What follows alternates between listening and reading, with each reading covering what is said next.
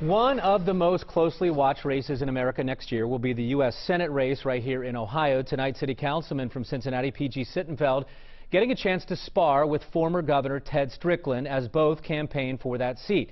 WLWT News 5's Tammy Mutasa live at Longworth Hall downtown for the Hamilton County Democratic Party's annual fall reception. Tammy.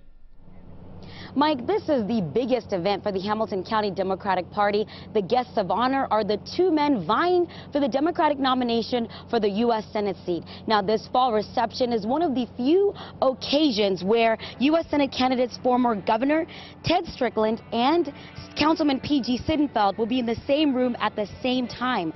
Both will be speaking in front of 250 people here at Longworth Hall. We talked to some voters here about what they want to hear from the candidates. They tell us they want to hear about issues affecting the middle class, income disparity, keeping this country safe. The Democratic Party chairman told me today that this race could have a major impact on the national balance of power. What's at stake here is the control of the United States Senate. It is important to Democrats that we take the Senate back.